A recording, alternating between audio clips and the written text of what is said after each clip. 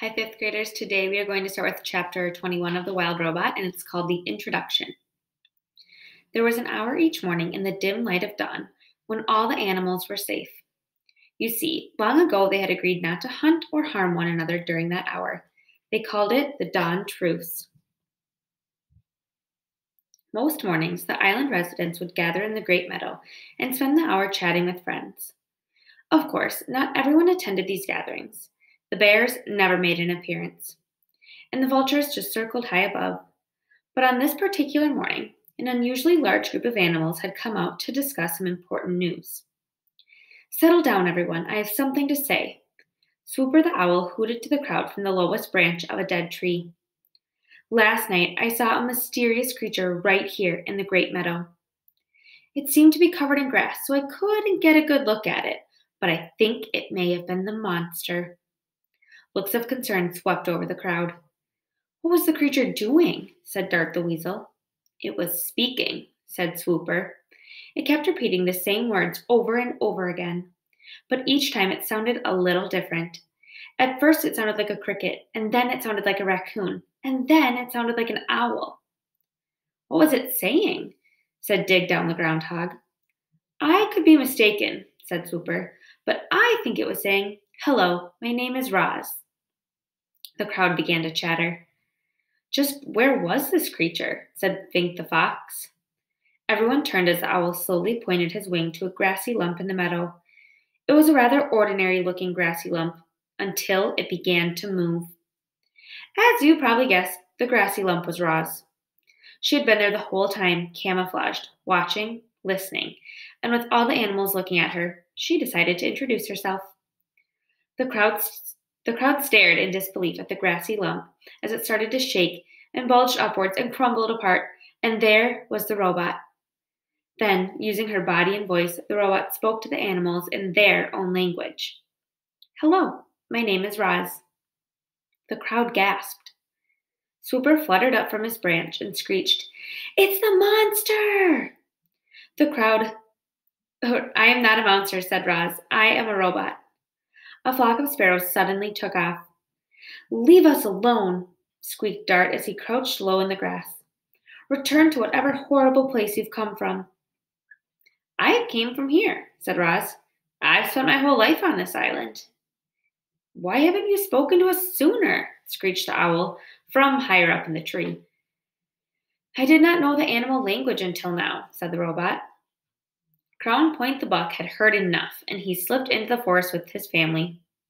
So what do you want from us? Growled Fink.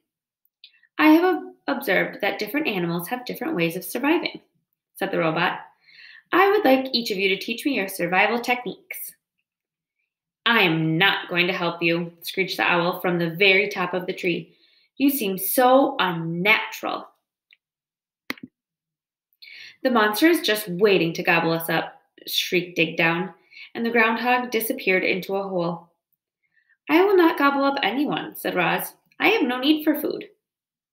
You don't need food? Fink relaxed a bit. Well, I need food and lots of it. Why don't you make yourself useful and find me some food? What would you like me to do? Said Roz. Can you hunt? The fox smiled at a hare on the far side of the gathering. It's almost time for breakfast. I cannot hunt, but I could gather berries. The fox's smile disappeared. Berries? I'm hungry for meat, not berries. Good luck to you, Roz. You're going to need it. And the fox trotted away. Roz looked up at the tree, but the owl had gone, and when the robot looked down again, she realized everyone else had gone too. Chapter 22, The New Word. A new word was spreading across the island. The word was Roz. Everyone was talking about the robot, and they wanted nothing to do with her. I don't think I'll ever feel comfortable knowing that Roz is on the prowl. I hope Roz camouflaged herself as a rock forever. Shh, there's Roz now. Let's get out of here. Roz wandered the island, covered in dirt and green growing things, and everywhere she went, she heard unfriendly words. The words would have made most creatures quite sad, but as you know, robots don't feel emotions, and in these moments, that was probably for the best.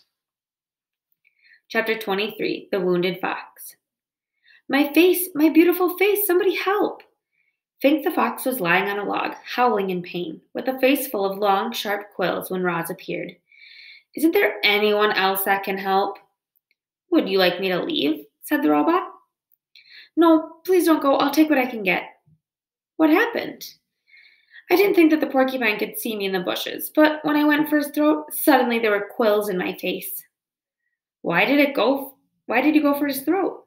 Why do you think? Because I was hungry. If you had not attacked the porcupine, you would not have quills in your face.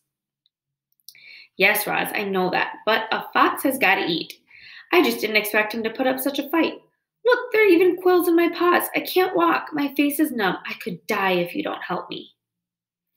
There's Fink right there.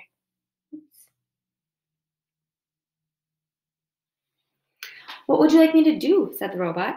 I'd like you to pull out the quills. Roz calmly knelt beside Fink and said, I will pull out the quills. The robot started to tug on a quill, but it snapped off in her fingers. Fink yelped and said, Pinch it closer to the skin.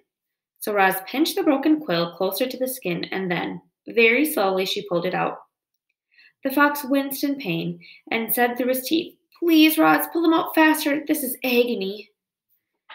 Roz quickly tugged out another quill, then another, and another. The fox lay perfectly still, eyes closed tightly, wind whistling through his nose, until every single quill had been removed and placed in a neat pile beside him. Fink struggled to his feet. Thanks, Roz. I owe you one.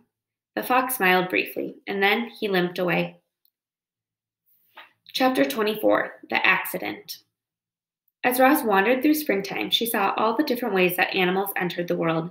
She saw birds guarding their eggs like treasures until the chicks finally hatched. She saw deer give birth to fawns who were up and running in a matter of minutes. Many newborns were greeted by loving families. Some were on their own from their very first breath. And, as you're about to find out, a few poor goslings would never even get a chance to hatch. Roz was climbing down one of the forest cliffs when the accident happened. The wind started blowing out of the north, and suddenly clouds were rushing over the island. With the clouds came a spring shower, a downpour actually, and there was our robot clamping her hands into a wet block of stone on the side of the cliff.